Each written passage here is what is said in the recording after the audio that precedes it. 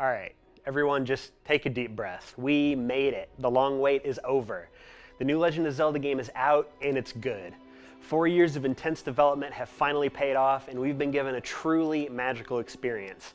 A game that will go down in the annals of history among some of the greatest games ever made. So, thank you, Nintendo. Where's the virtual console? We want Metroid! Super Mario Bros. You guys finished? All right.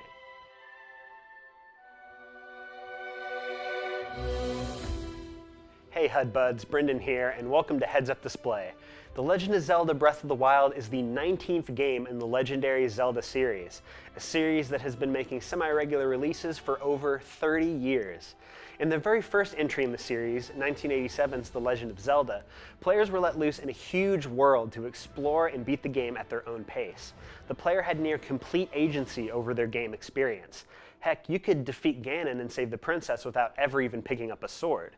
Over the 30 years following, though, Nintendo slowly gave the player less and less control over their adventure, culminating in 2011's Skyward Sword, the most linearly focused game in the series.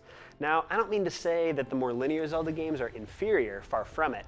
I just find it strange that Nintendo never looked back and explored what made the original game so iconic. Until now. If I could describe The Legend of Zelda Breath of the Wild in one word, that word would be freedom. After completing the game's non-linear tutorial area, you are given a quest: destroy Ganon. The rest is up to you. You can go anywhere and do anything.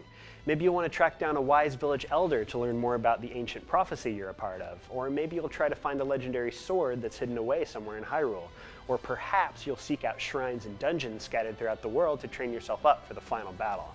Or maybe you don't give a crap about any of that stuff and run straight to Hyrule Castle to face Ganon in your underwear.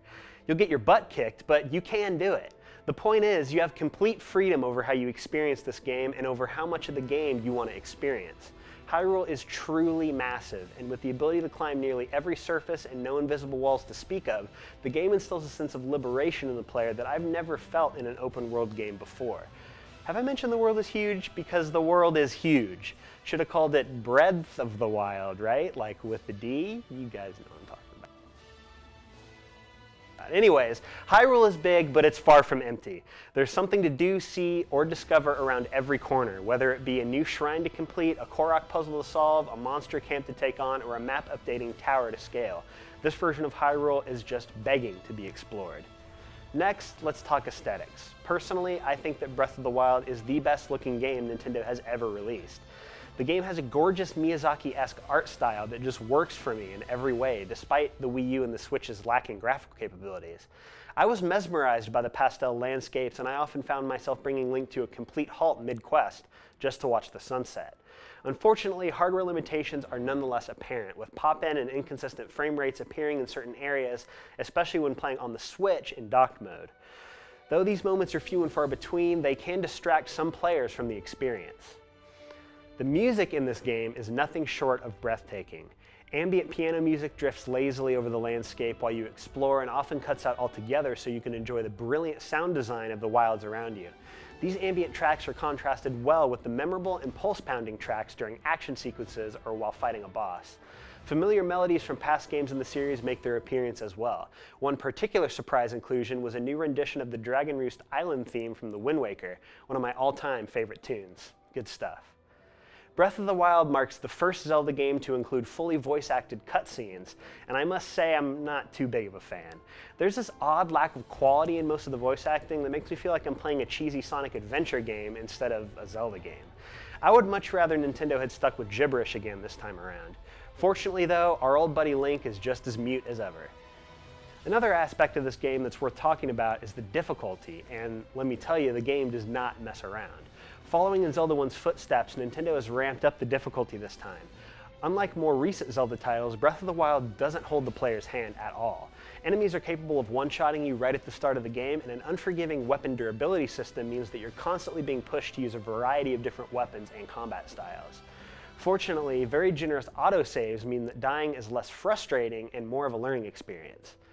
Overcoming the game's challenges and growing stronger is made all the more satisfying by the increased difficulty. After getting absolutely pulverized by a particularly bloodthirsty enemy early in the game, there's nothing more rewarding than continuing on, training up, and then returning to blow that thing into the friggin' stratosphere later down the line. Now, I could keep going on about Breath of the Wild's excellent dungeon design, or how it beautifully combines aspects from its long history of titles to form a unified narrative, or whatever, but let's just get down to the score.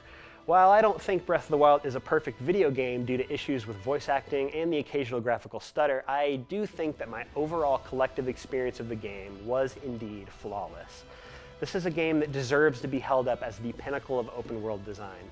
It's beautiful, it's memorable, it's groundbreaking, and it's one of my favorite games of all time.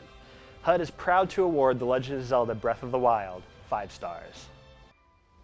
Thanks for watching. Stay tuned to our social media and our channel for more fun videos like this one. Also, we're having our 3rd annual HUDCon.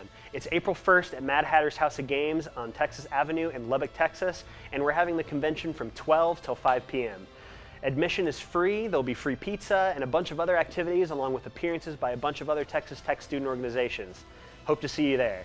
For now, this is Brendan, and this is Heads Up Display.